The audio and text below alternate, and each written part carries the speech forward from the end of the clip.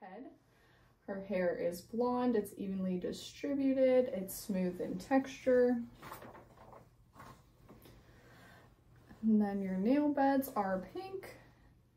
No pain or anything when I'm touching that. No. No clubbing of her fingernails. Her nail beds are smooth. Capillary refill is less than 3 seconds. All right, we're gonna start with your eyes. So I have a vision chart up there. I'm gonna have you cover your left eye and read it from left to right. ZYXVAC. Good, now cover your other eye and read it backwards, sorry. CAVXYZ. All right, so now I'm gonna sit across from you and we're each gonna cover, you're gonna cover your right eye. I'm gonna cover my left and you're gonna tell me which finger that you see first, all right? First one. Good, now cover the other one and do the same thing. Same finger. Good. All right, now we're gonna go on to your face here. Her eyebrows are equal in thickness. I'll have you look up just a little bit so I can see you. Your eyelids have no drooping. They open completely. They are equal. Her eyelashes are present. I'm gonna pull down. Conjunctiva is pink and moist. Look that way and then this way again. Sclera is white. And I'm just gonna use a Q-tip right here on your eye. Her corneal reflex is good. Arc is present. Her iris is blue bilaterally. Let me get my eye thing out here. All right, I'm just gonna have you look straight ahead. Her pupils are equal, round, and reactive to light, and no nystagmus is present. Her lacrimal gland is pink, no discharge.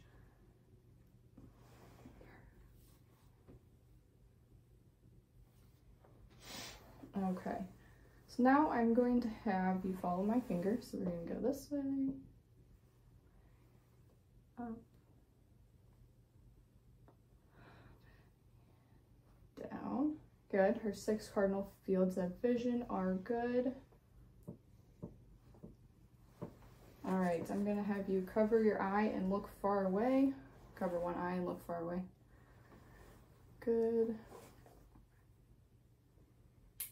And then I'm gonna have you look into my light. Good. No movement. Her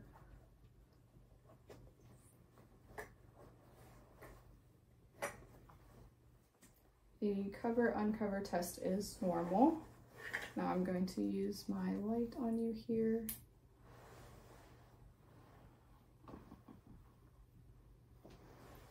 And just look straight ahead for me. Her lens is clear, red reflex is present, optic disc is present.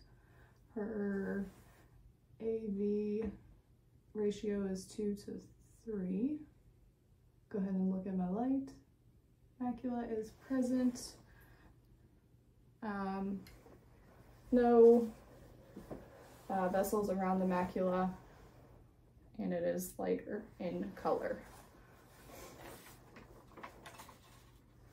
All right, we're gonna go on to your head.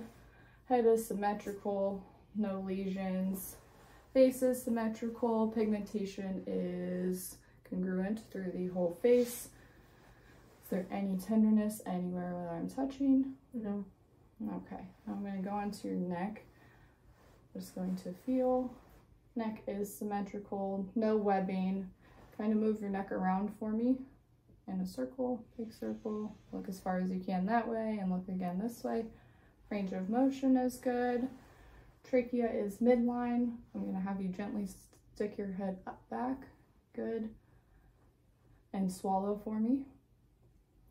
The hyoid bone moves with swallowing. Thyroid is palpable and also rises with the hyoid and cartilage. Now I'm gonna feel your lymph nodes. Let me know if you have any pain. We have preocular, postocular, occipital, sternocleidomastoid, submandible, submental, anterior deep cervical, posterior cervical, and supraclavicular. No swelling, no tenderness. And go ahead and open your jaw for me and close. And no crepitus in the temporomandibular joint. All right, now we're going to move on to your ears. Mastoid is no swelling, no nodules.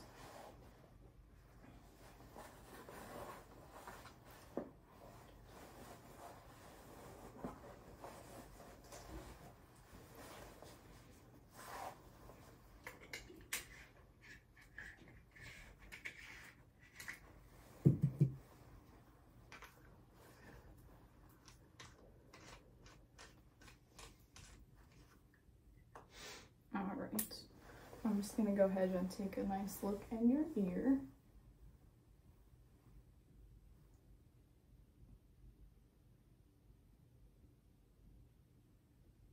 Tympanic membrane is present, undue, and the handle of malleus and light reflex are present with no perforations.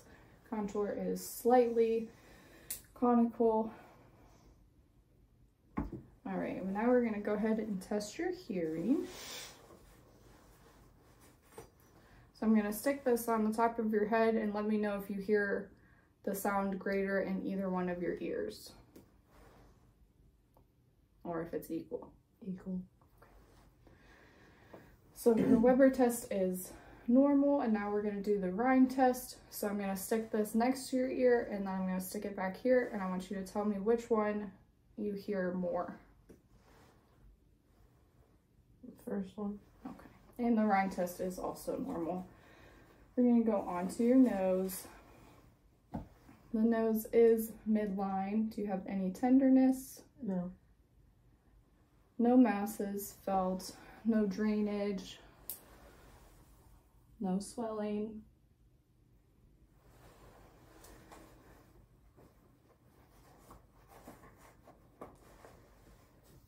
And go ahead and sniff for me. And her nares are patent. Nasal mucosa was pink. Her septum was midline. There was no swelling in the terminals. And then her lips are also pink, no chapped, symmetrical on each side. And then go ahead and smile for me. Teeth are white, and I'm just gonna pull down a little bit. And then open for me, and stick your tongue out and say ah. And I'm gonna do that with my light, so I can see a little better. Okay, do that one more time. And say ah. Good. I'm gonna put on my gloves. I'm gonna start by palpating the head, looking for any lumps, bumps, or lesions. And have you had any recent hair loss? No. How about any itchiness of the scalp? No. Okay, there was no lumps, bumps, or lesions. Skin was intact. I'm going to move down to your face. Can I have you smile for me? Frown. Puff out your cheeks. Good. Face is symmetrical. Now I'm gonna have you close your eyes. I'm gonna touch one side of your face. Tell me which side I'm touching. Left. Good. And you can open your eyes now. I'm going to have you open and close your mouth. Let me know if there's any pain when doing so. No. Good.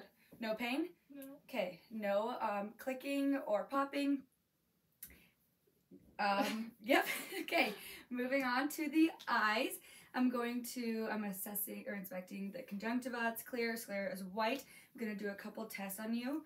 Keep your head still. I just want you to follow my pet, okay?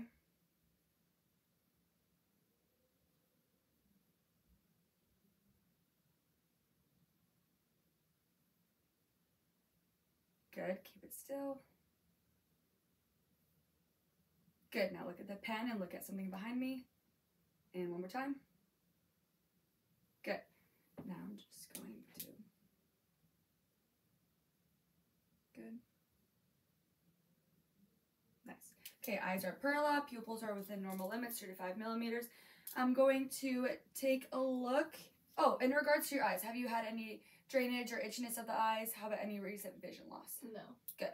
Okay, looking into the ears, looking or assessing for any drainage. Have you had any hearing loss? No. Any drainage? No. Okay. Ears are symmetrical. Skin is intact, no lesions. Onto the nose. Nose is in, skin is intact on the nose, no lesions. It's symmetrical. Can I have you occlude one of your nostrils and breathe in and out? And to the other one. Good. Nails are patent. Now I'm going to palpate your sinuses. Let me know if there's any pain or tenderness there. Any pain or tenderness? Good. No. Okay, I'm going to have to take a look inside your mouth. Good. Mouth is pink, moist, no lesions noted. Have you, or do you visit the dentist regularly? Yes. And do you have any difficulty chewing or swallowing? No. Okay, good. On to the neck. Looks like trachea is midline. Can I have you turn your head to the right? I'm assessing for jugular vein distension. No jugular vein distension is noted. I'm going to now auscultate your carotid with the bell of my stethoscope.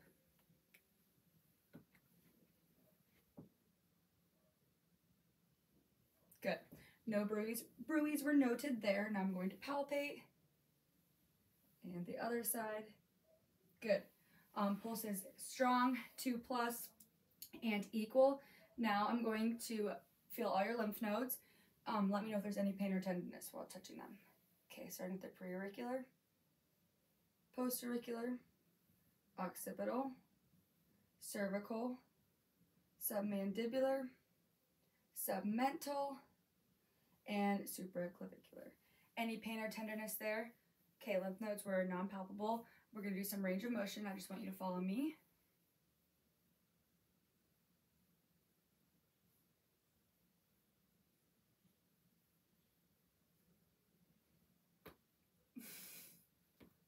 Any pain or stiffness there? No. Okay, great. I'm going to move on to your lung sounds. I'm going to have you turn a little bit for me. Other way. Good. Okay.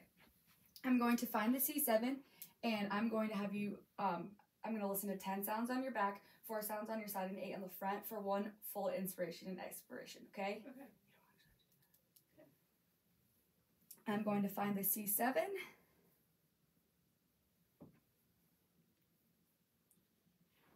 1, 2, 3, 4, 5, 6, 7, 8, 9, and 10. 1, 2, 3, and 4. Good. Now can I have you turn to the, yep.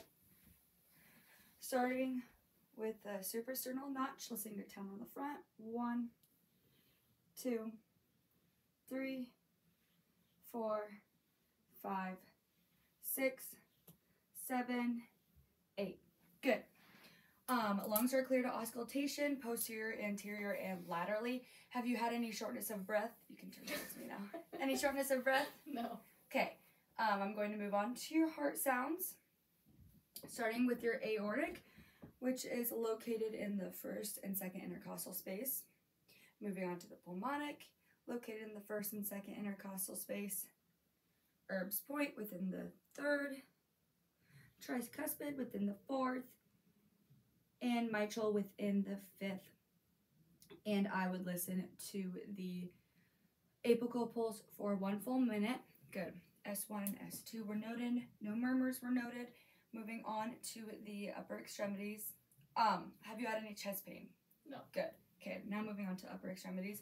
I'm going to just first palpate for any warmth and edema. Now I'm going to have you close your eyes.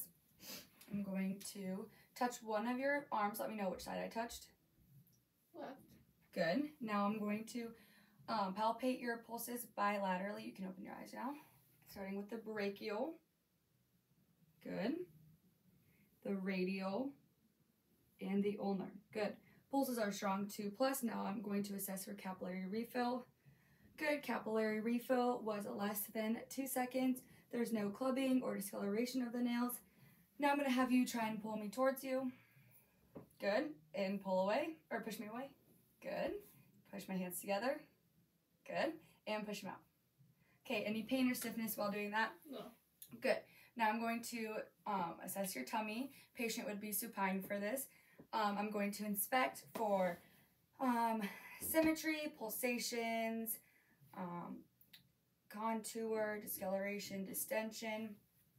Now I'm going to auscultate all 4 quadrants, making sure there's a vowel sound in each quadrant, starting with the right upper, right lower, left upper, left lower. Good. Now I'm going to palpate the right upper, feeling for the liver and the gallbladder, right lower for the appendix, left upper for the stomach, spleen, and pancreas, and left lower for the intestines. And can you tell me when your last bowel movement was? Yesterday. And when your last menstrual period was? Today. Good. Okay, now I'm going to have you put your legs up for me. Good. Okay, I'm first going to assess, this is fine, assess the great toe for capillary refill. It's less than 2 seconds. Now I'm going to look in between the toes, making sure skin integrity is all good. Looks like it's all good. I'm going to palpate for any warmth or edema, and close your eyes.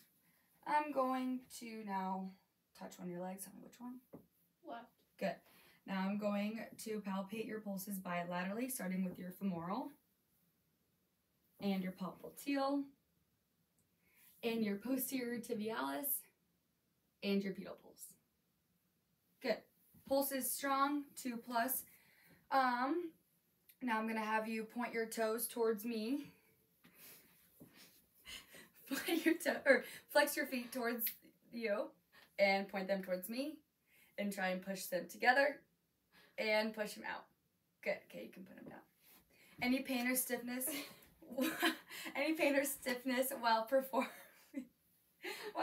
that range of motion? No. Okay, and do you have any questions? And then we're gonna go ahead and palpate the neck for any tenderness or lumps. Gonna palpate the trachea. It has good movement and it's sitting midline. And I'm gonna palpate the thyroid. Then I'm gonna have you swallow. Perfect. So the thyroid tissue is soft and spongy, and there was appropriate movement when you swallowed. I'm gonna have you swallow again without me touching. Perfect. And there was appropriate tracheal movement as well. Okay, and then we're gonna palpate some lymph nodes, feeling for enlargement, hardness, or tenderness. I'm gonna start with the preauricular nodes, postauricular nodes, occipital nodes on the back of the head, and then the tonsillar nodes, submandibular, submental. Then we're going to palpate the posterior cervical on the back of the neck and the anterior cervical on the front. The last nodes we're going to palpate are the supraclavicular, and none of his nodes are really palpable, which is normal in a healthy person. Okay, we're going to have you tilt your neck back and forth to check your range of motion, and then side to side, and then take it around in a circle. Any pain or tightness with that? No. Okay, so he's appropriate range of motion. Then we're going to move on to his chest and thorax area. First, we're just going to inspect.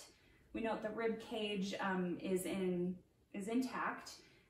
His chest is the appropriate AV ratio. There's no barrel chest or asymmetry noticeable. And then we are going to go ahead and auscultate. And before we do that, we just note that his respiratory rate is relaxed. His respiratory rate is normal. His respirations are relaxed. There's no obvious presence of kyphosis. And yeah, he's breathing easily, unlabored, no noise that I can hear so far. Okay, and then we're gonna auscultate on the chest. Okay, start taking some deep breaths. Perfect.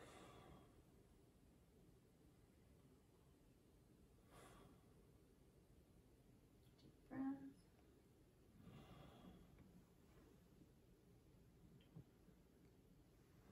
Perfect. We're gonna do the same thing along the back. Can you rotate with your legs towards me? Oh, yeah, towards you. That's even better. Okay, keep taking deep breaths.